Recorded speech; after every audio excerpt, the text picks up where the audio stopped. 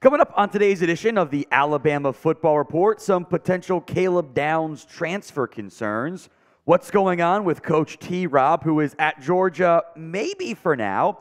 Some more expected coaching hires, updates on recruiting, both Ryan Williams and Jaime Ffrench as well. We will have you covered over the next tumultuous couple of days for Alabama Crimson Tide coaching search.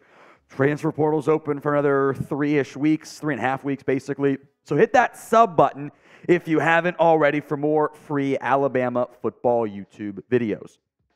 Now let's talk Caleb Downs here. There's been some concern, hope from Georgia fans that Caleb Downs could hit the transfer portal. And I would expect in the event Downs hits the portal, he already knows where he's going because, you know, tampering is legal these days. Downs, as a true freshman, looked like one of the best safeties in college football. He was electric, impactful, dynamic, made a bunch of big plays, had 107 tackles, multiple PBUs.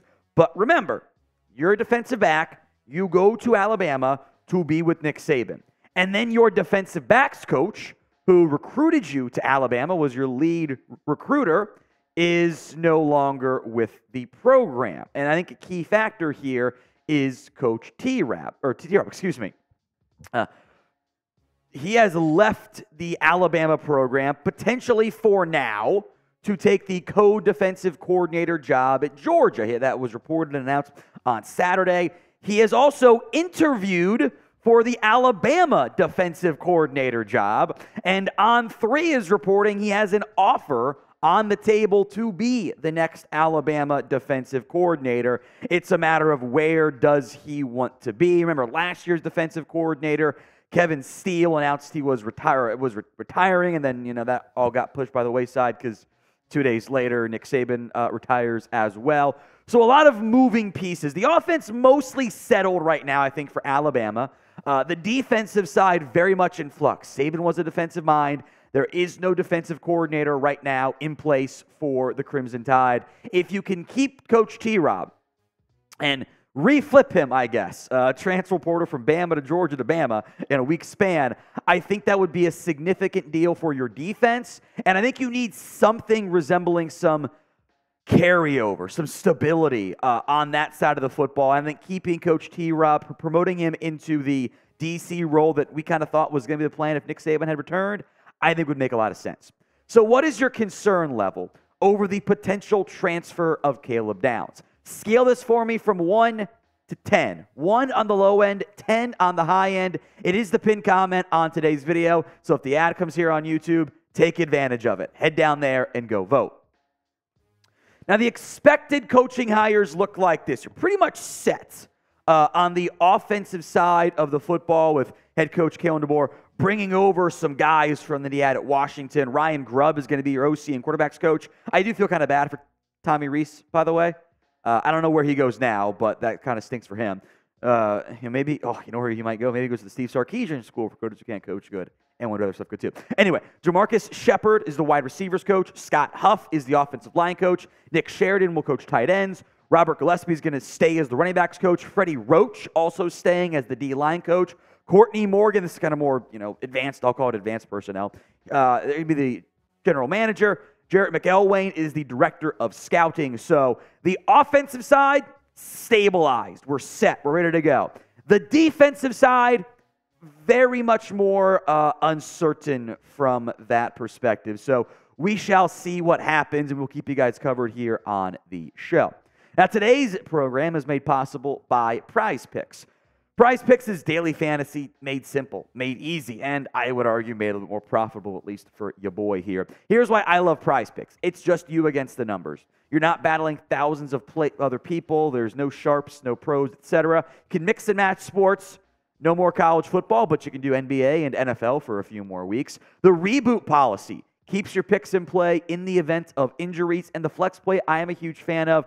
Just got to get 2 out of 3 right or 3 out of 4 or whatever. Lower return, but better chances of being able to win. So go to prizepicks.com/CLNS and use code CLNS for a first deposit match up to $100. Link will be in the comment section and the description of today's show. It's prizepicks.com/CLNS. Some more transfer portal buzz here, or news I should probably call it. Amari Niblack is into the transfer portal after a positive season that producer Chris thought might be even better. He decides to leave the program. We'll see where he ends up going.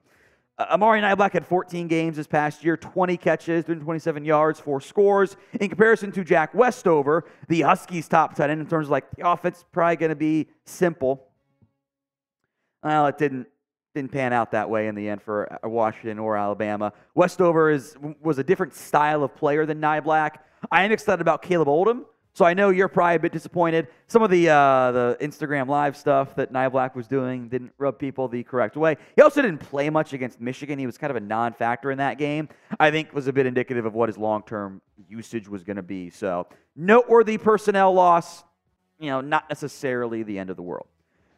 Now, Ryan Williams, who, of course, was committed to Alabama, reclassified to enroll early, and then decommitted after Nick Saban retired, is still going to visit the Crimson Tide. He has talked to head coach Kalen DeBoer and is set to be on campus next weekend, still take his official visit timing and planning there.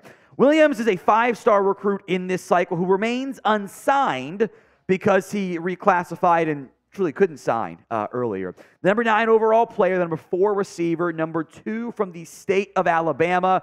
But with Saban now decommitting, this went from, hey, he's a Bama, pretty solid verbal, to this is a toss-up. Here's what Ryan Williams said on his recruitment. Everything is neck and neck. I need someone to excel and take the throne. That's what I'm looking for. It's an even playing field. So everybody is pretty much there right now. I love Alabama. I was committed there for a year for a reason. They definitely still have a shot. Here's what Williams said on the hiring of head coach Kalen DeBoer. I am very interested in the new hire. Looking at his track record and what he's done with offenses and how explosive they were, that's definitely something of interest to me. I'd love to stay home. He told me that I was a priority for him with the way his offense is set up, and I would fit right in and make plays. The official visits finished or planned. A&M on January 12th, LSU on Wednesday, Alabama 5 days from now. We're filming this on the 15th, of course. Texas, January 27th. Of course, they just got Isaiah Bond from Bama. And Auburn gets the final visit on February 3rd. They still need a quarterback. They should probably go after Will Rogers pretty hard there. But where do you think Ryan Williams ends up signing? Sound off for me in the comment section with where you think Williams ends up right now, whether that's Bama or somebody else. Also make note that another 5-star wide receiver has decommitted from the Crimson Tide for next year's class, Jaime Ffrench. 2 F's in his name correct there, by the way. He has decommitted from Alabama. We'll see what happens here. I think if you're Kalen DeBoer, you kind of got to deal with the current stuff right now, and then you'll have time to revisit the 2025 class and potentially get him to reflip back to you. He is a 5-star recruit in next year's cycle. He's number 11 overall, the number 3 wide receiver, the number 2 from the state of Florida. Looking ahead to the future, not so much this year where you're trying to keep guys in right now, Washington never dominated the recruiting ranks. Also, they're Washington. Are they supposed to? No, not really. Recruiting has been something Bama has always been number 1 or number 2 in. There's a chance that changes in 2025. So how does Kalen DeBoer handle and dominate recruiting in a not the same way, but in a close enough way that Nick Saban once did? So do you trust him in the recruiting side of things? Y for yes and for no, sound off in the comments.